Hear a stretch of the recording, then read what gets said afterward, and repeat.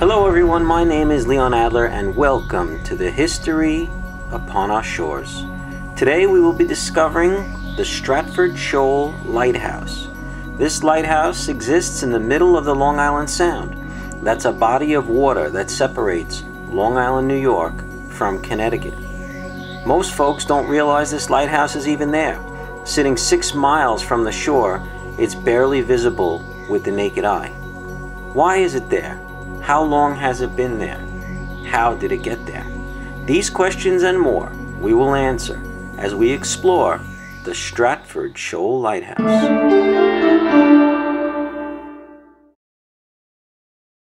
To fully appreciate the history of this lighthouse, we need to go back to over 400 years ago. The year was 1614. And the earliest known maps of the Long Island Sound were being charted by Adrian Block. At that time, those maps showed 2 islands where the Stratford Shoal Lighthouse now stands today.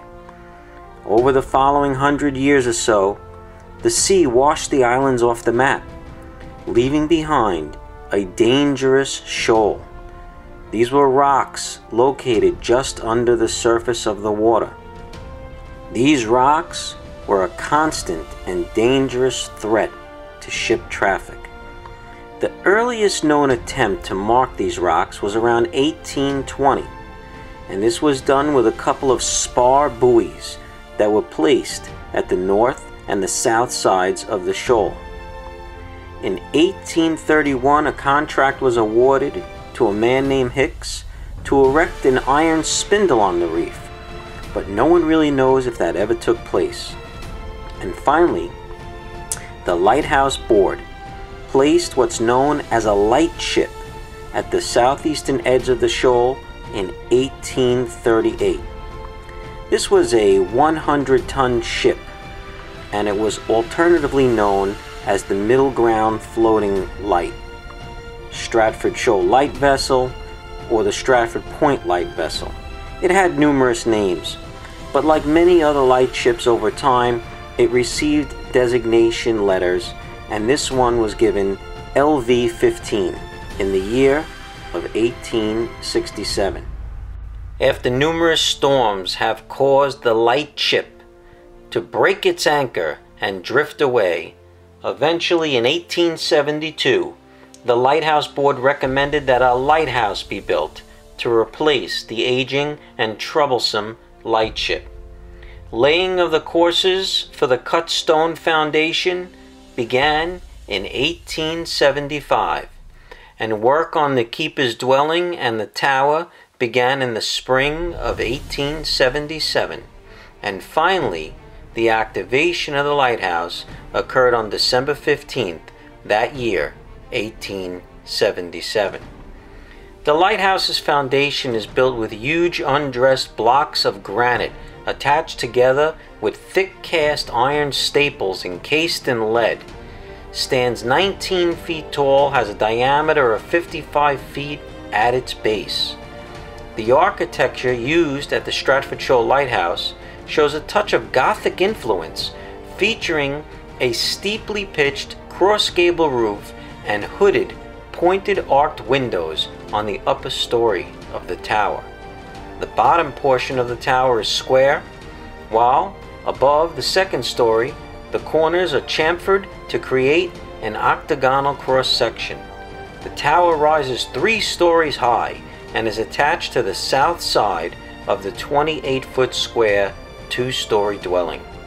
The keeper's dwelling has a living room, kitchen, 5 bedrooms, a sitting room, and a supply room, and an iron spiral staircase leads up the tower to the lantern room and provides the only access between the floors. The first keeper of the Stratford Shoal was an Irish immigrant named William McLoyne. And even though the keeper had 2 assistants, the station was very isolated and windswept. Visitors were urged to bring stacks of the latest newspapers with them just to help the keepers stay in touch with news on the mainland.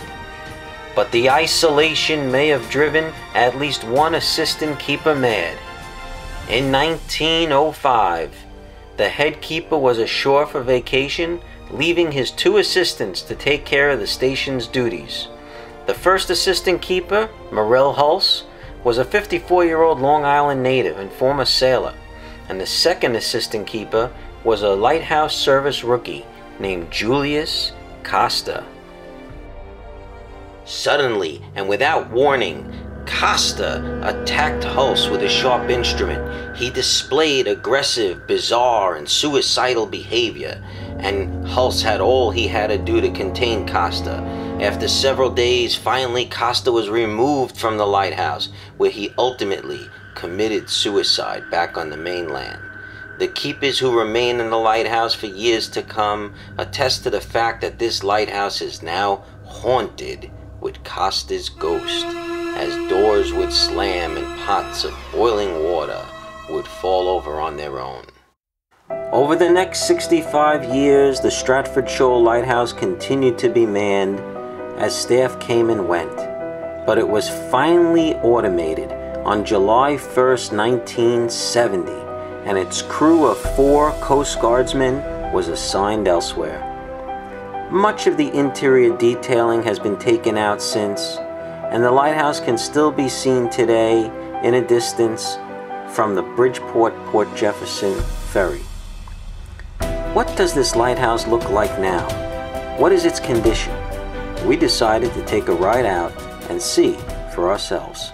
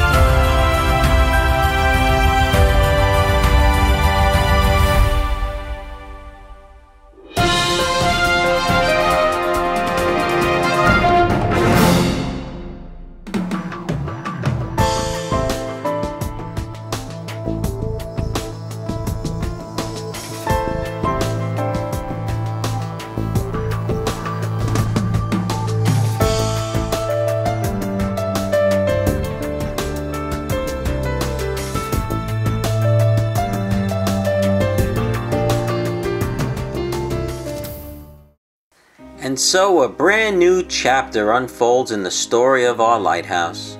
In May of 2014, the Stratford Shoal Light was deemed excess by the United States Coast Guard and was made available under the guidelines of the National Historic Lighthouse Preservation Act. This availability went out to nonprofit corporations, educational agencies, and others, but ultimately in the year of 2016, it was a young man by the name of Nick Korstad from Portland, Oregon, who was notified that his plan to use the Stratford Shoal Lighthouse as a museum where guests could spend the night had been accepted. Korstad hopes to have the lighthouse ready to welcome guests in about 2 years. But based on the current conditions of the lighthouse, Mr. Korstad has his work cut out for him.